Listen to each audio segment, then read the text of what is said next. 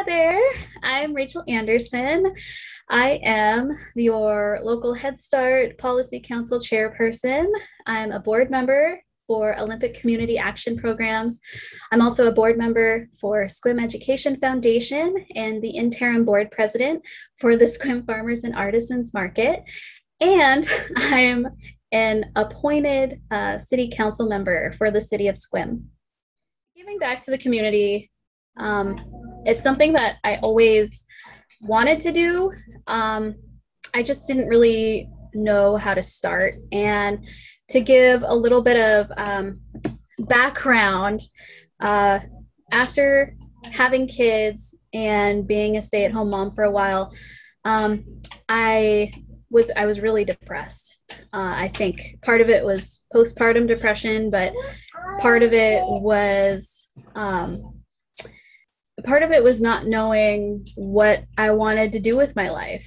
And I actually had the wonderful opportunity to join the Head Start Policy Council back in 2017 because my daughter was going to school at Head Start. She was accepted into the program, which we were super thrilled about.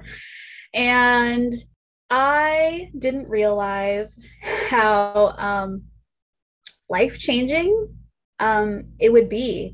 And that was kind of my beginnings of community involvement.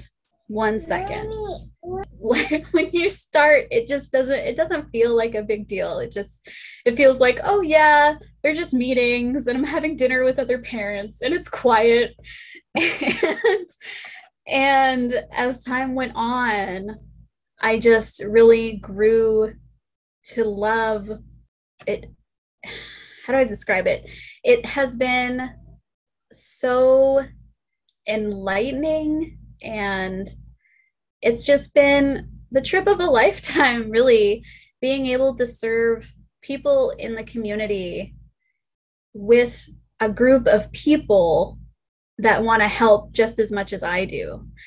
And so being a part of that group helped inspire me to do just a little bit more. And when I'm giving back to the community, that helps me feel more connected to everybody else. And I feel like that connection is what helps build that resilience. It's that feeling of like, I'm not just one brick, I'm one brick in a wall that's coming together to alleviate some problems, attempt to alleviate some problems, to help people feel taken care of, to help them feel like people actually care about them. And so I think that giving back to the community, it's definitely not always easy. It's definitely not. But I feel like it's one of the most rewarding things I've ever done with my life.